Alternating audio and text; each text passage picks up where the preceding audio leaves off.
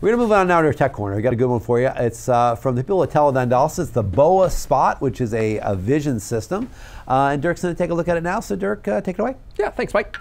Okay, so like Mike said, we have the BOA Spot vision sensor from Teledyne DALSA, and I'll get into it a little bit, just one second, both the hardware and the software.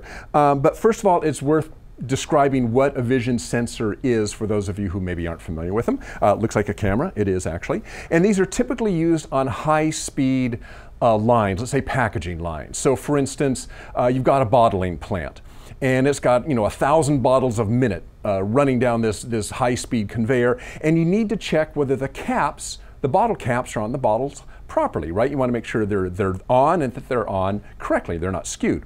So the way that might work is you have these bottles spinning down this line, 1,000 bottles a minute.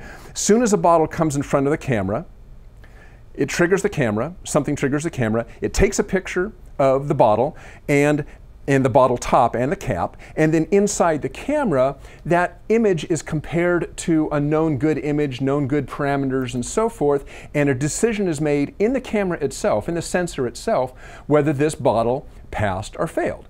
And if it failed, the camera might send a signal out to a diverter or a gate or a pusher or something to push that bottle off into a reject bin. And this all happens just very quick, if you can imagine, thousands of products a minute running down a line. Now, what makes the BOA Spot vision sensor unique is that for a low-cost sensor, it's about $1,000. For a low-cost sensor, it has a lot more functionality than you typically see in a sensor of this type. So in fact, the way Teledyne DALSA positions it, kind of their tagline for it, is a vision system performance at a vision sensor cost. Vision sensor is discrete device. A vision system usually has a lot more components to it, and what they're saying is that this device by itself has a lot of that same functionality as a vision system. So let's take a look at this right now. Is the BOA Spot. If we can go back to the gauge cam real quick here. No, if you can flick us back. There we go, thank you. So we've got a focus ring on the front right here. Allows it to focus once it's set up. You notice that there's 6 LEDs inside. Those are integrated within the camera itself. This can be ordered with red, green, or blue LEDs. The LEDs are controlled by the camera itself and the programming. Notice we got mounting holes all the way around. So easy to mount this. And then on the back, some status indicators and a couple connectors, one for I/O and one for your LAN connection, your network connection in-house. This is a IP67 rated, so it is good for harsh environments. So typically, what you would do with this is this would normally be used for automated inspection, identification. This camera can do 2D barcodes, regular barcodes, count edges, count features, what else we got here? Optical character recognition, pattern matching, a lot of functionality within a low-cost sensor. Now what I'd like to do is be able to show you how this particular sensor runs. We can't do that because this is a don't have it hooked up to anything, but we do have emulation software, and if we can switch over to our screen share here, I'll show you what this looks like. So typically, this is the software that you would actually get with this camera.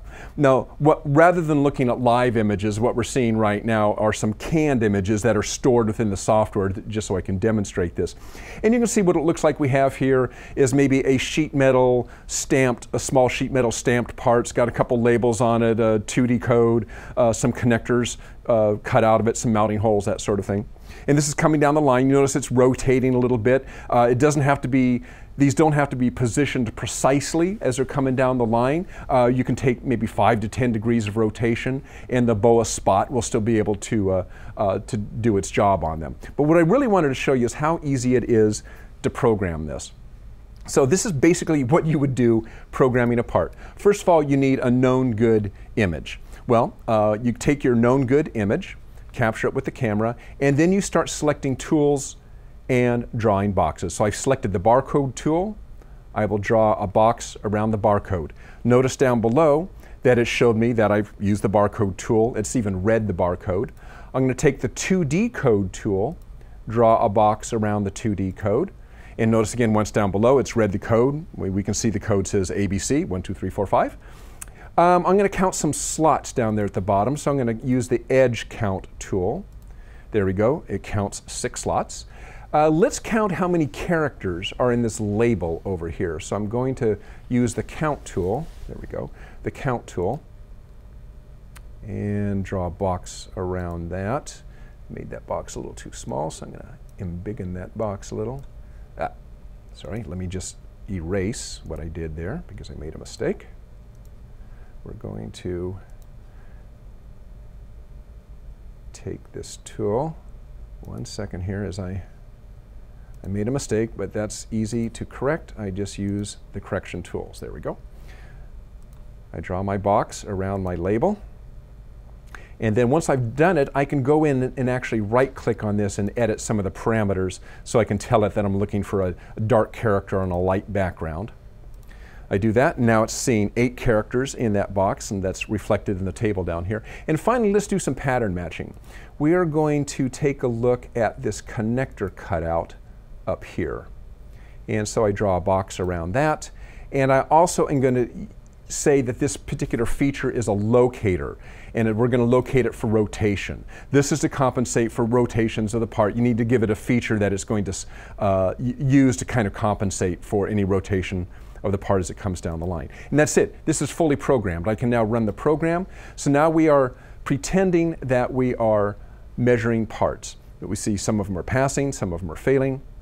So if I stop it and we step back through and look at some of these parts, this is a known good part. There's nothing failed on it. This part is fine. This part gives me a failure, and if I look down here on the bottom, I can see there's a slot missing. And we see a red line there. We see our red dot on the left. It's detected that this was a bad part. And again, I keep stepping through them, and I find a part where there's only 6 letters instead of 8 letters in that label. So once again, it detects it, marks it, flags it. Now this is all we would need to do if we were simply going to do no-go on parts coming down the line. If I wanted to apply more logic to this, I could do that through scripting. I would simply go into my scripting tool, open that up, and now I have a lot of scripting options. I could be taking this information that I've gathered, I could be doing some logic on it, and maybe giving an output to a PLC further down the line, something to do with this part. Or any other types of outputs. The BOA Spot does support several PLC communication protocols, so we could easily talk to, let's say, a Rockwell PLC or a Siemens PLC, all very easy.